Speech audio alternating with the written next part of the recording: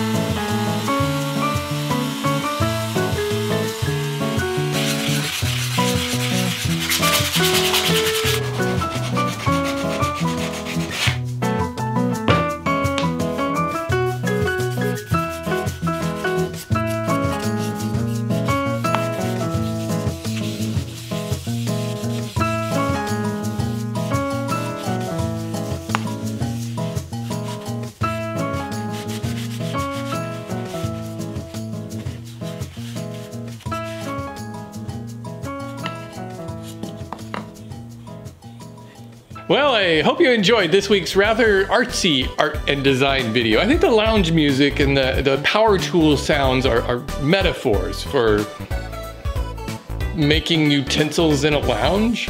I don't plan on actually using these spoons. I guess you could say they're more like decorative or ceremonial spoons.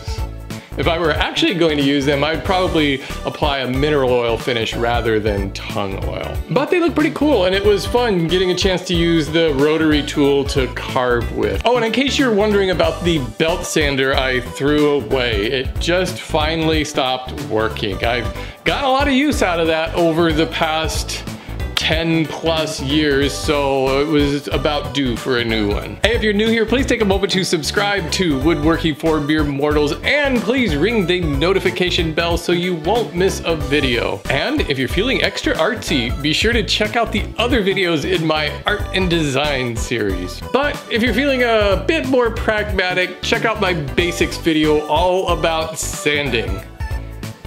I do a lot of sanding. Thanks for watching, everybody. I'll see you next time.